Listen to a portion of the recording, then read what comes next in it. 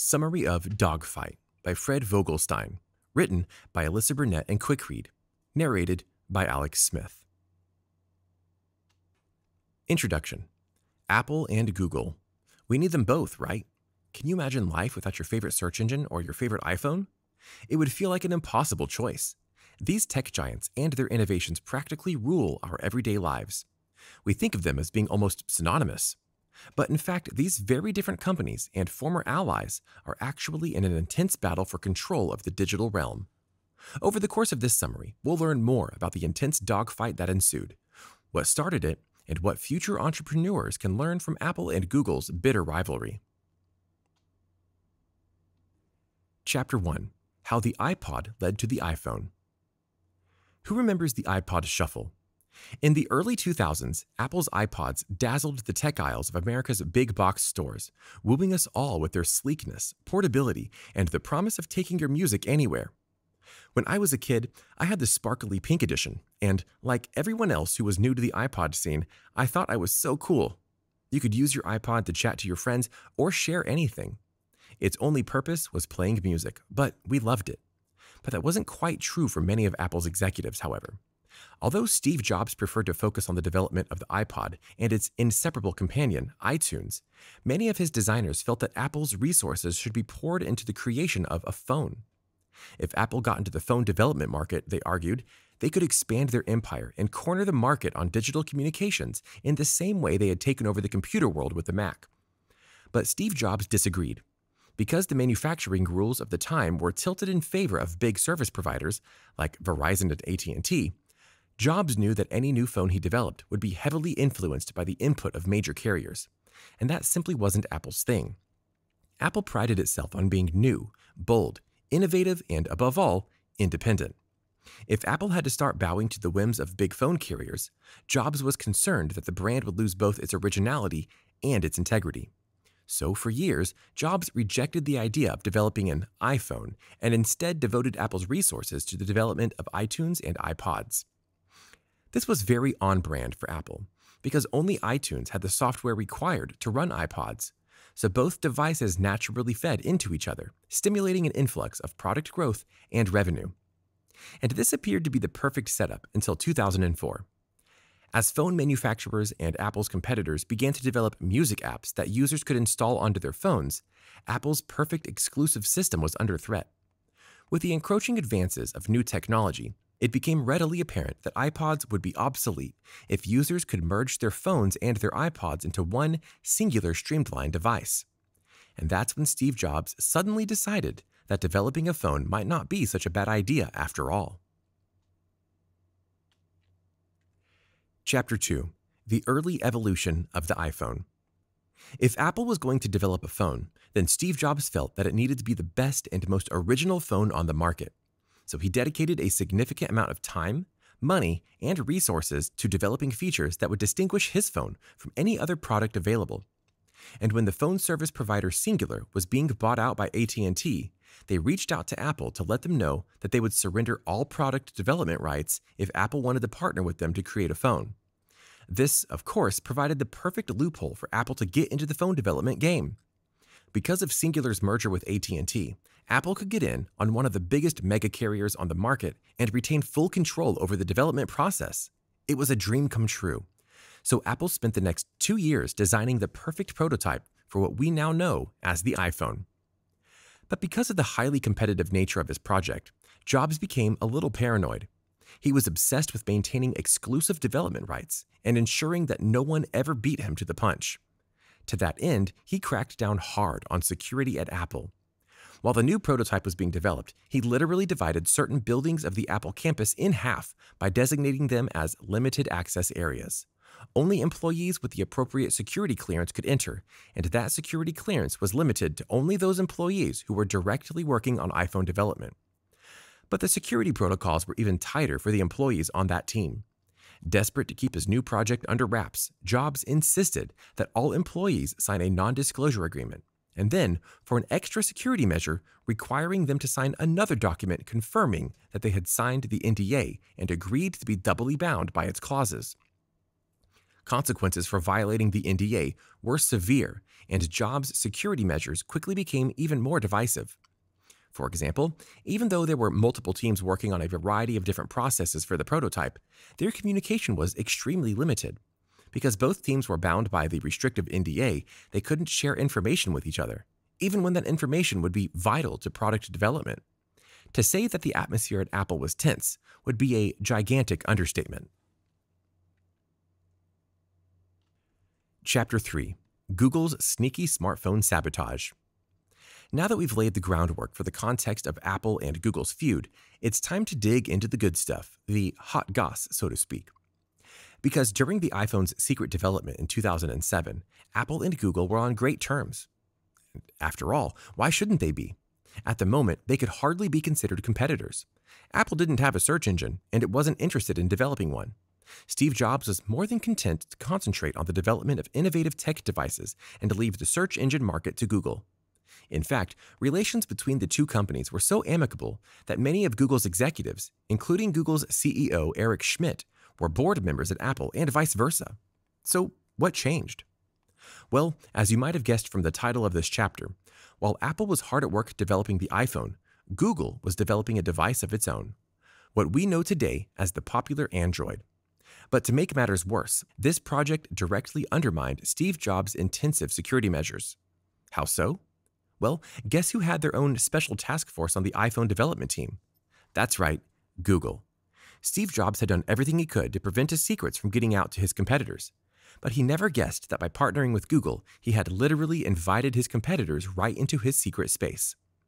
You see, Jobs had hoped to partner with Google on the iPhone by incorporating a number of Google features, like YouTube, Google Maps, and the Gmail app, into the phone's software.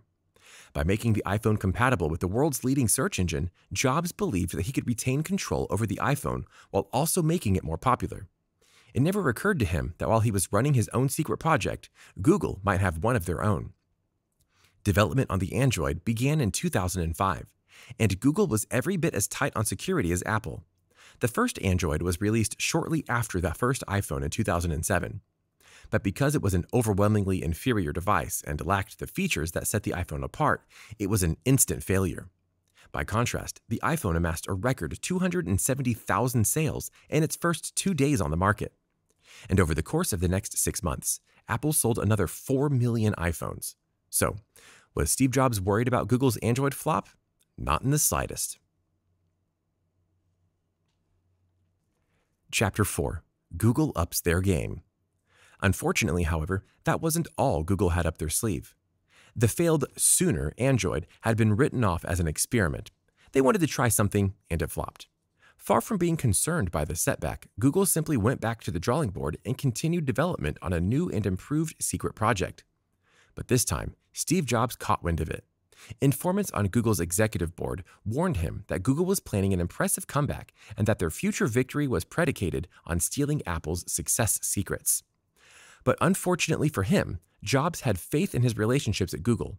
He believed they simply wouldn't do that to him. So when the new Android operating system was released on November 5, 2007, Jobs felt completely blindsided. And he was even more concerned by Google's announcement of their new OHA, or Open Handset Alliance. The Open Handset Alliance was even more of a threat to Jobs' empire than the Android, and here's why.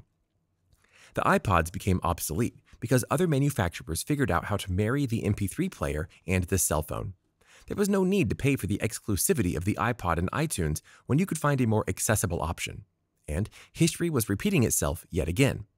That's because the OHA was a collaboration between Google and a host of the world's leading software developers and service providers, including big names like T-Mobile, Sony, and Intel. Jobs had resisted creating a phone because he feared surrendering control of the development process to these phone development giants. But where Apple saw a threat, Google saw a partnership. By making the Android compatible with 34 of the world's biggest developers and service providers, they realized that the Android would be more popular and more accessible. And indeed it was. This not only put the Android in competition with the iPhone, it also provided the possibility for the Android to gain a competitive edge. After all, if this device was accessible to everyone and compatible with a variety of different platforms, why would anyone need the exclusive iPhone framework manufactured by Apple? Steve Jobs was initially outraged by the competition, but he grew even more angry when Google unveiled the Android's new iPhone-like features. Feeling that Google had basically stolen his ideas, Jobs threatened a lawsuit and Google backed off. Temporarily. Chapter 5. The Dogfight. For about a year, it looked as though the drama might be over. Google seemed appropriately ashamed of its thievery, and Apple heard nothing in the way of new product developments. That was, of course, until 2009 when Google released its newest product, the Droid phone. This time, Google branded their Android devices as an improvement on the iPhone and devoted their marketing to showcasing features that the iPhone lacked. Steve Jobs was furious about this too, but there was nothing he could do about it.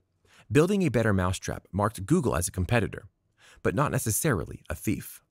But all that changed in 2010 when Google sneakily produced an Android update. This update brought something called multi-touch navigation to the Android, and that was something Apple had patented. To contextualize multi-touch navigation in layman's terms, this simply means that a touchscreen device can recognize more than 1 or 2 points of contact with the touchscreen. For example, if you're trying to zoom in on an image of your iPhone and you use 2 fingers to maneuver the screen, that's multi-touch navigation. And in that respect, Google had blatantly stolen Apple's idea. Finally equipped with ammunition to fight back, Apple attacked by filing patent lawsuits against everyone who manufactured and produced the Android. Although he would have liked to sue Google for all it was worth, Steve Jobs wisely recognized that he would have more success in winning a patent lawsuit if he sued manufacturers on the premise that they had copied his patented features. By the summer of 2012, Apple had taken the big dogs to court and walked away with a $1 billion settlement. But the fight was far from over. Chapter 6. The Aftermath. Apple, of course, hoped to win the battle over the patent rights, but they also wanted to wound Google. If they could attack the company's reputation in the public eye, they presumed that sales would go down, along with public support for Google, and therefore they could defeat their biggest competitor. But unfortunately for Apple, even though they won the settlement, their efforts had the opposite effect.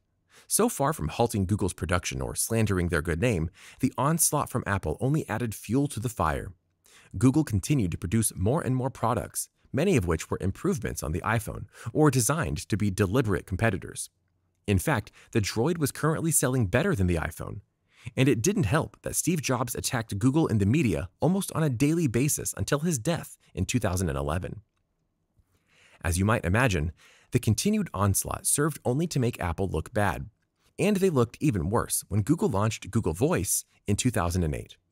In a gesture of inclusion, Google reached out to try to end the feud and offered to collaborate with Apple and include the Google Voice app on the iPhone. But Apple immediately declined the partnership, and this tanked their public reputation. Users weren't interested in the tech war, and they were starting to get sick of the years of drama. This meant that they weren't particularly invested in siding with either Apple or Google. So when Apple began to look ugly and controlling in the media, few users were willing to stay with them based on brand loyalty alone. Sales went down, along with public support for Apple, and it became clear that there were no real winners in this dogfight. Final summary. We might not think of Google and Apple as competitors, and the truth is that they didn't start out that way. But as the two companies fought for control over the emerging tech market, the release of Google's Android phone sparked division between the two and triggered an outburst of tension and strong feelings, resulting in a legal battle that dragged on for years. Although Steve Jobs was understandably infuriated by a competitor attempting to steal his idea, he reacted badly and was overly controlling in his attempts to handle the problem. This resulted in a lot of negative publicity for Apple, and rather than looking like the outraged underdogs, they simply appeared petty and spiteful. This added more fuel to the fire and laid the groundwork for a lasting battle that went on long after Steve Jobs' death in 2011. Did you like this audiobook summary? Click the like button now to support our channel and click subscribe if you want to get notified each time we post a new free audiobook summary on YouTube. You can also download our free app and enjoy thousands of other free book and audiobook summaries. Go to quickread.com/app and download our free app today.